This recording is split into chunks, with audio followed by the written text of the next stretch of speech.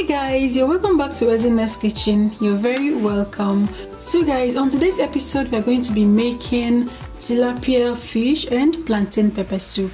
Yeah, so over here I have my chicken seasoning powder, my curry powder, my cayenne pepper. You can use scotch bonnet pepper, okay, oregano, my 3 garlic cloves, ginger and fennel cube, my onions, salt, beef seasoning powder, next my pepper soup spices, ripe plantains. So feel free to use unripe plantain for this recipe.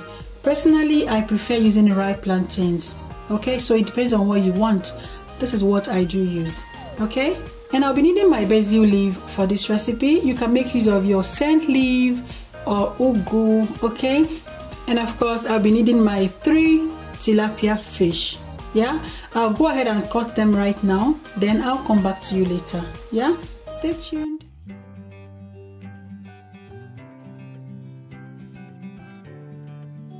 So I've gone ahead to wash the fish, okay. So let's start cooking. So to that I'm going to add my garlic and ginger, my onions, my beef seasoning powder, oregano. You can use your thyme if you don't have oregano, okay? They taste almost the same, yeah?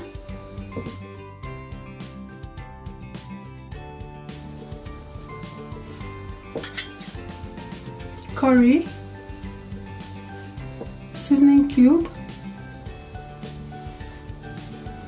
my salt, that's okay. So next I'm going to introduce my water, this much.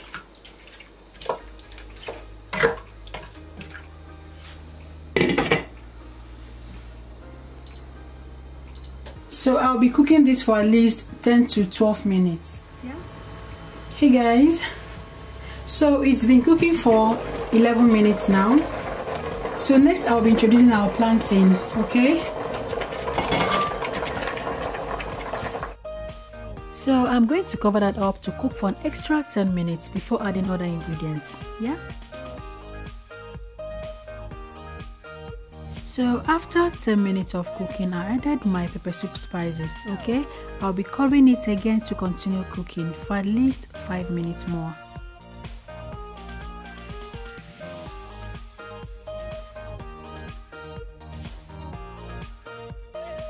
So it's been cooking for 5 minutes now. Next I'm going to add my chopped pepper, okay. So you can add this earlier when you added your pepper soup spices, but I love adding mine when I'm almost done cooking. Yes, I love having that red popping color, you know. So next I'm going to cover that up to cook more for 2 minutes.